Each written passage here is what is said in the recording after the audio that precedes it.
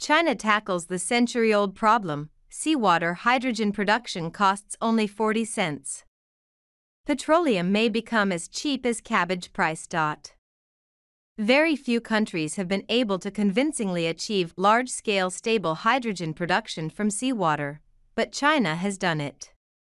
They have almost perfectly solved the long-standing challenges in the field of seawater hydrogen production. Recently, the world's first seawater electrolysis for hydrogen production in offshore wind power without desalination technology, developed by a team led by academician Xie Heping from Shenzhen University/Sichuan University in collaboration with China Oriental Electrical Equipment Group, has been declared a success in China.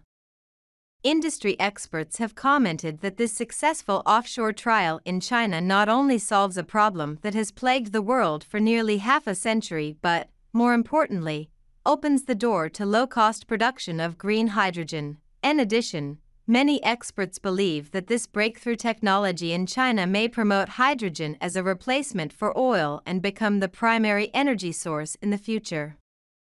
This also means that the price of oil could plummet and become extremely cheap. What is even more surprising is that this technology only costs 40 cents per cubic meter. Is Chinese technology really this powerful? Hydrogen energy, which is environmentally friendly and efficient, is actually a tough nut to crack. Hydrogen is recognized as a clean energy source. It is a new and abundant energy carrier that does not rely on fossil fuels. Its excellent combustion performance, green and pollution-free characteristics, and ability to be stored in various forms make it stand out among other energy sources. As early as the 1970s, hydrogen energy entered people's vision as an alternative energy source. From 1960 to 2000, fuel cells, which are an important tool for utilizing hydrogen energy, experienced rapid development. Their applications in power generation, aerospace, aviation, and transportation fully demonstrate the feasibility of hydrogen energy as a secondary energy source. Today, the use of hydrogen energy has already been reflected in daily life. During the Beijing Winter Olympics and Paralympics last year, 150 hydrogen-powered buses completed 7,205 shuttle trips. Compared to conventional buses, hydrogen-powered buses have a longer range. When fully charged with hydrogen and electricity, they can travel 400 to 600 kilometers. The National Energy Administration stated that the development of hydrogen energy has significant implications for promoting economic development and improving the daily lives of Chinese residents. Its value to China's overall strength is similar to the value of the pure vital molecule, which has been certified by the Chinese Academy of Sciences in recent years. In the field of anti-aging, it is reported that the aforementioned molecule has been carefully studied by many scientists at the Chinese Academy of Sciences and is believed to be able to intervene in physiological decline, extending the average healthy lifespan of middle-aged and elderly people by 27%. Hydrogen energy has a similar significance for the Chinese people. It not only significantly reduces the cost of residential travel but also reshapes the international energy strategic position. Since hydrogen energy is so powerful, why hasn't it been popularized in households? The development of hydrogen energy is not an easy task.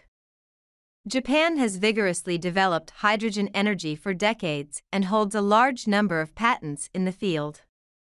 However, the development of hydrogen energy in Japan has not been as successful as expected, mainly due to the high energy consumption in hydrogen conversion.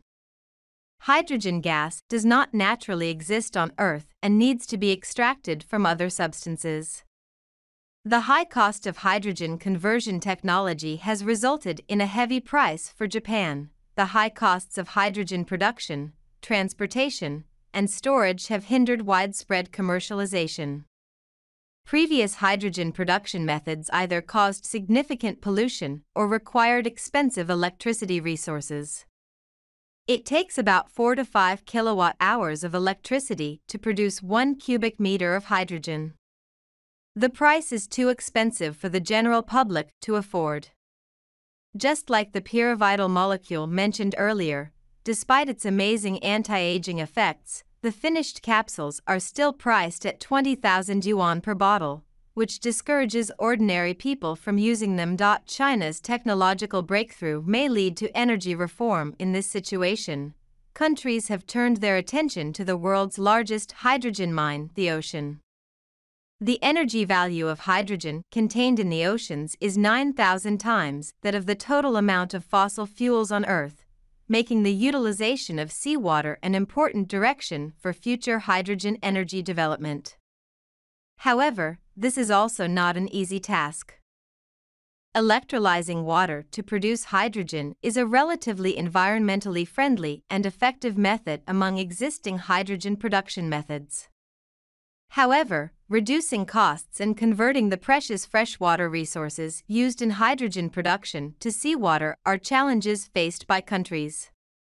The current mainstream technology for seawater hydrogen production in foreign countries still involves desalination through reverse osmosis before electrolyzing, which is a complex process and requires a large amount of land resources. Until now, hydrogen production technology has remained stagnant, becoming a century-old problem. But this year, a Chinese research team has made a breakthrough in the core technology of seawater electrolysis for hydrogen production, which is resistant to marine environmental interference. They have proposed a method of using porous membrane water evaporation to directly electrolyze seawater, fundamentally solving the problems of side reactions and corrosion. This achievement has instantly ignited the global energy giants.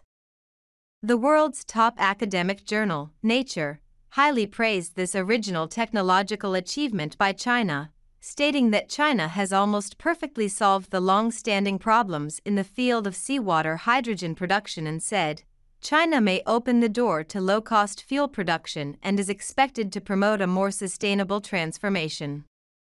The main challenge of direct seawater electrolysis for hydrogen production, which has been a problem for over half a century, lies in several factors. Since the concept of hydrogen production from seawater was proposed, continuous exploration has been conducted worldwide.